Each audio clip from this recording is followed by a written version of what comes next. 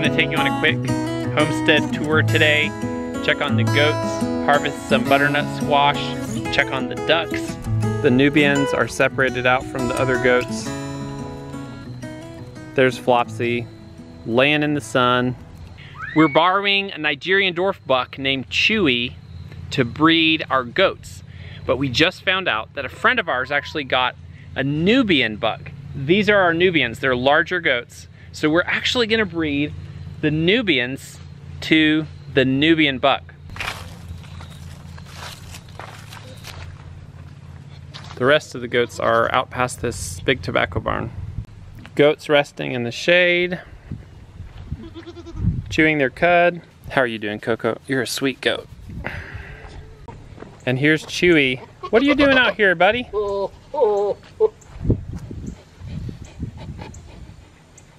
You smell strong. Chewy is never at rest, even when he's sitting still. He's panting and breathing hard.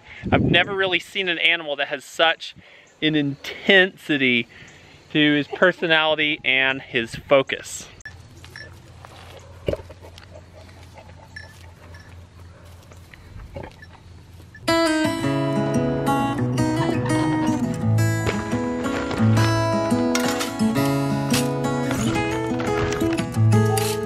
Here, do you want to give this to the chickens?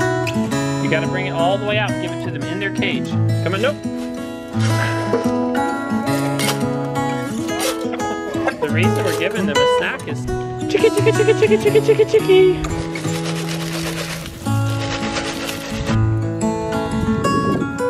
Come out, sir. Come out now. You got to wash your feet now. Come on out. Hey, come on. That's not safe. Let's go.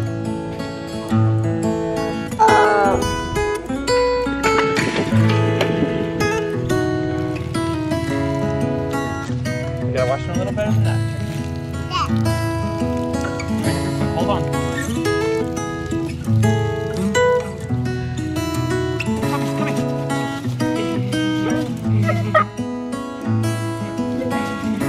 You are so happy, aren't you? You're such happy puppies. Such happy puppies. I forgot to check for eggs while I was down here at the barn. They're not using my nesting boxes over here. They're just laying up in this old little manger. It's nice and clean, and so all the eggs end up being real clean. Our fig tree that completely froze back this winter actually has quite a bit of fruit on it.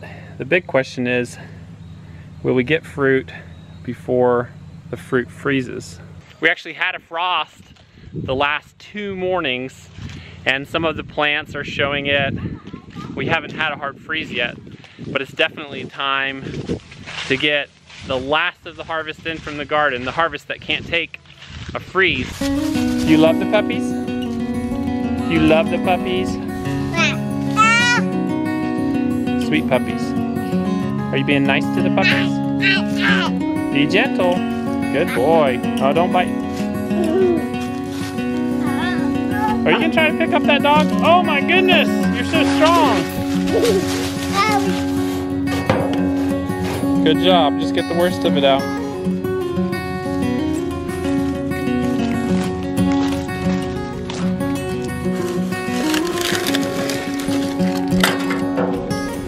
You can see these flowers have been hit by the frost this morning and they're wilting. But our fall garden crops look great, and that's why we plant these types of plants in the fall, because they'll do great through the frosts and even into the very cold weather of winter. I think that's broccoli or cabbage, I don't remember. And carrots, this is Grace's row down here. Transitioning into kale and turnips. Here's the butternut squash up by the chickens, and the kids are already picking them up. These are 2 funny looking butternut squash here, and I think they might have crossed with tromboncini because they have such long necks. So we'll see how they keep. We may eat them first. You got one, buddy? Don't drop it, be gentle and set it down gently. We want them to last a long time. Perfect.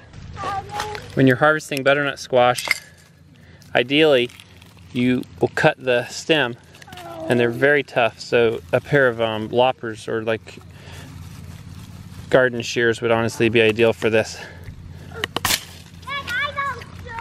but you want to cut it off and leave a little stem. If you break them off here, you actually can have a source of rot and breakdown on the butternut squash. Look, I'm getting my biggest one. You got the biggest one. Great job. The smallest one. You got the smallest one? Let me see it. They're still big enough to eat. Right. As you know, if you've watched our channel for a while, we love butternut squash for a few reasons. One, we love eating it. But another thing is it's probably the easiest food to grow in your garden and store all the way through the winter. We actually still have a handful of butternut squash in our kitchen, in the pantry, that are from a full year ago, and they're still sound and firm. While the kids are getting squash, I'm gonna run up here and show you these baby ducks. Several of you have requested that we show you how big the ducks are. So here's the ducks. For a size comparison, there's their daddy. Their dad's out front, and then here's the babies. And you can tell they're molting because they're not a nice even brown color. They have a lot of white on them and they're losing feathers. These are buff ducks and we're really happy with them. Not only did the mother duck hatch out a really beautiful group of babies this year, they're great layers and they're just really fun to watch. Very cool birds.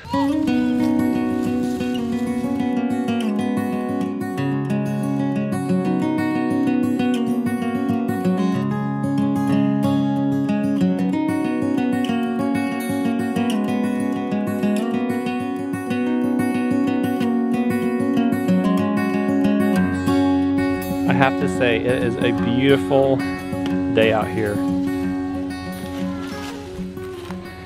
And this is a beautiful load of butternut squash. All of this butternut squash was grown in an area, it's about 25 feet by 14 feet. And that's at least 100 pounds of butternut squash.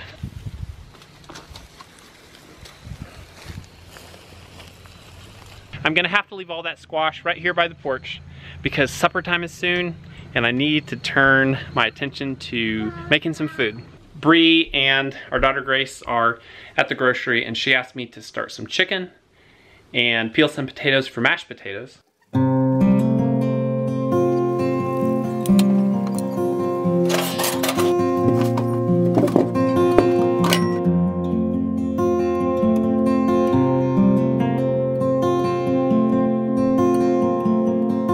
Welcome home. Thank you. We got really good meat and cheese from the Amish store. Did you see all the butternut squash? Yes, it's beautiful. Here, there's no marshmallows in there. I found a buck for our Nubians, so they're all separated. Ram Nubian babies. Now there's just one thing missing from our meal, and that's something green. And for that, I don't have to go very far. I know right where to find something green in the garden. So I'm just gonna thin out these turnip greens with some kitchen scissors. We need to thin the turnips anyway, and turnip greens are delicious.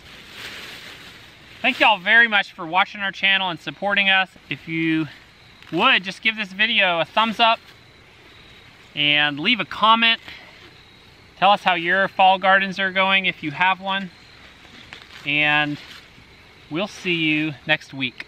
That was another great day on the homestead. Next week, maybe even sooner.